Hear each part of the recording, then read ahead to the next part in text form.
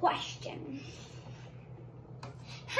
My question is, how do clouds make rain?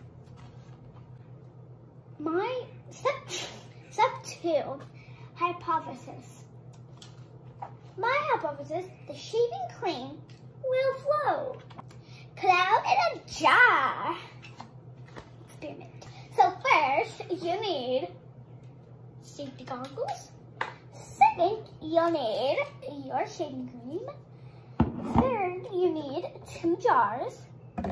Any kind of jar is fine. And food coloring and 2 glasses of water. First step, put on your safety glasses.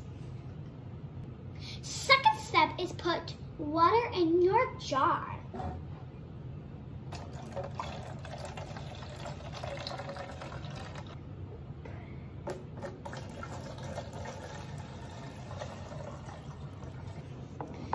Next step, put your shaving cream in your jars. Make sure it gets to the end of the water. Come on.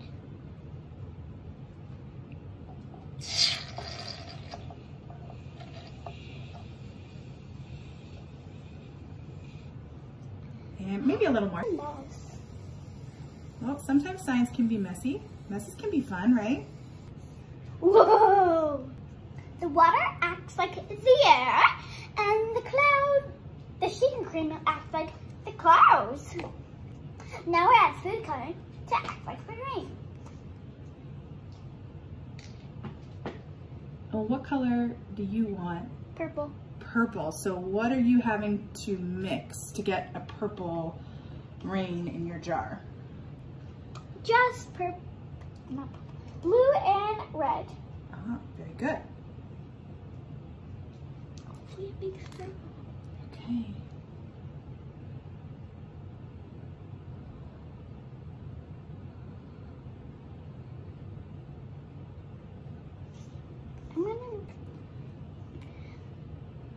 Looks like Memorial Day. Now, what color do you want that one to be? Yellow and blue. Actually, let's do green and yellow. Okay, keep adding it. Oh. Now the food coloring is gonna start to Go down there. Go through the cloud. Okay. Oh, a perfect spot there. Oh, there we go! Is it going? Yes! Holy, okay, hold it. Next, you can do it on the second jar. Okay.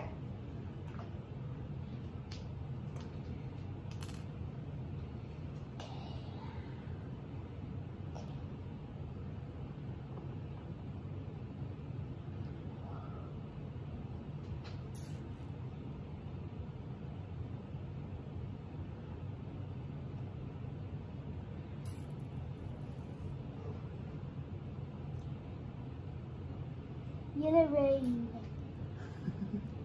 Maybe I put a little too much here. Go, go, go, go. Oh, yeah. Oh, it's going. Okay. So cool. Okay, good. I'm gonna go, Wash your hands. wash my hands. Next, in your experiment, you gotta have a conclusion. My conclusion, I was totally right. It did float. And we're gonna go over this again. The water acted like air. The shaving cream acted like clouds. And the food coloring acted like rain. As you can see here, turned yellow water and pinkish red water. And I'm gonna write it down. Make sure to write it down when you're always done.